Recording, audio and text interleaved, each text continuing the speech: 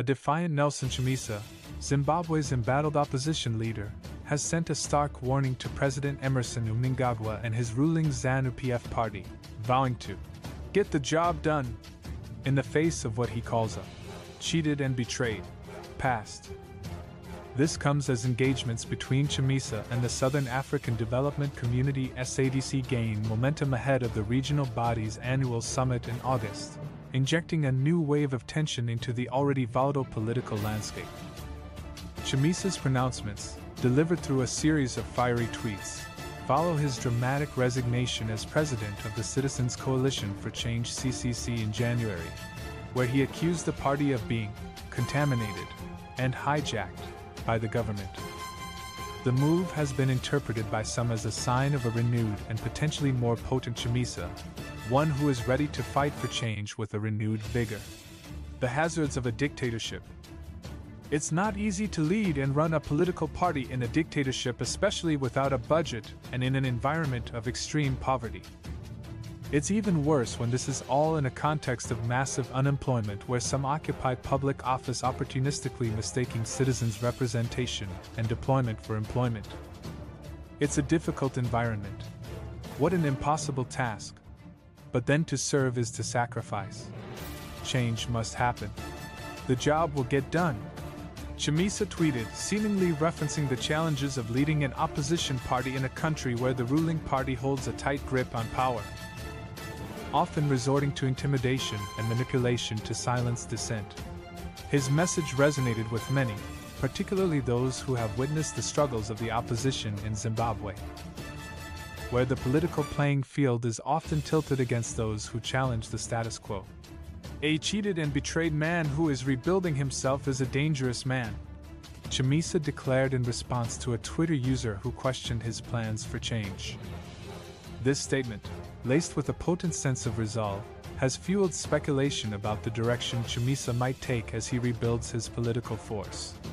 Some see this as a sign of a leader who has been pushed to the brink, ready to fight back with a renewed sense of purpose. The recent revelations of SADC's engagement with Chamisa over the disputed 2023 elections have further ignited the political landscape. Chamisa, who has consistently maintained that the elections were a gigantic fraud, has been pressing for SADC's intervention, citing the regional body's condemnation of the polls as falling short of free, fair, and credible standards. It is our considered view that the coming of SADC into Zimbabwe is a welcome and rare opportunity to help foster a political solution to Zimbabwe's challenges, restore legitimacy and avert the deteriorating political situation, said Promise Mkwananzi, the CCC spokesperson. The CCC, under Chamisa's leadership, has been vocal in its demand for a political settlement, arguing that the current government is illegitimate and that dialogue between Chamisa and Mnangagwa is the only path towards a lasting solution.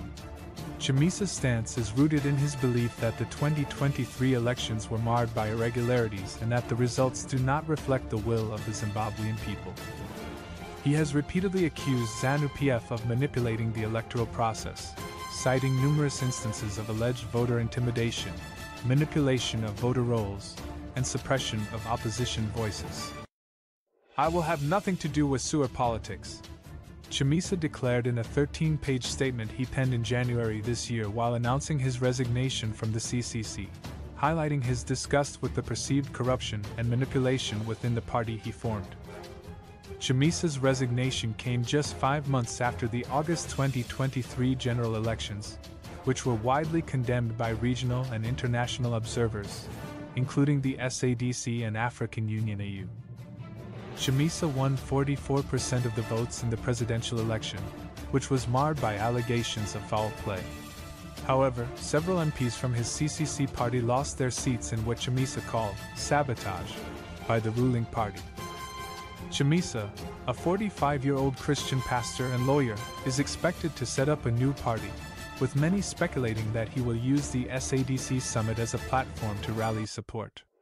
Chamisa's critics, however, argue that his weak leadership led to deep rifts in the opposition, which only helped President Emmerson Mnangagwa cement his grip on power. In his resignation letter, Chamisa accused the ruling party of being behind the move to defile and bastardize the CCC. Mnangagwa came to power in 2017 following a bloodless coup that ousted longtime leader Robert Mugabe. At the time, he was seen as a beacon of change and hope for the struggling country. However, high inflation, corruption, unemployment, and censorship remain rife in Zimbabwe. Chamisa has been in opposition politics for more than 2 decades, facing numerous threats to his life, including an alleged assassination attempt in 2022 during by-election campaigns.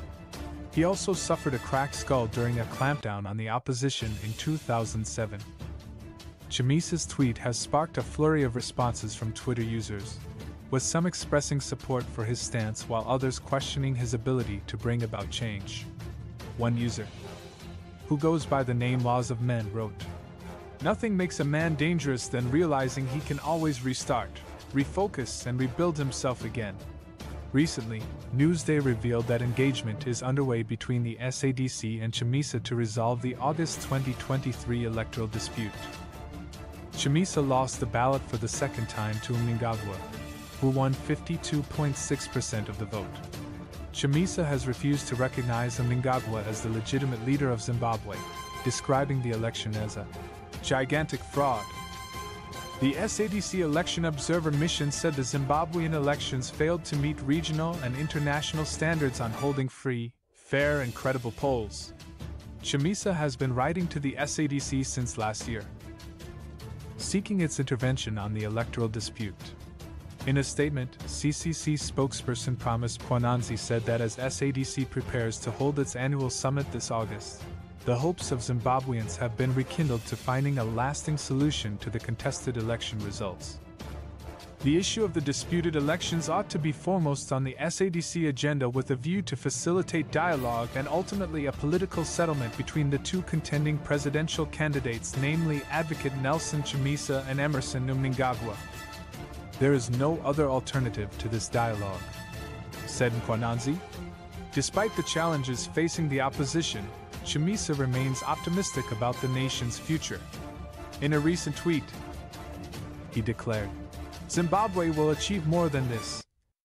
It is possible within our lifetime. Let's make these spaghetti roads a reality."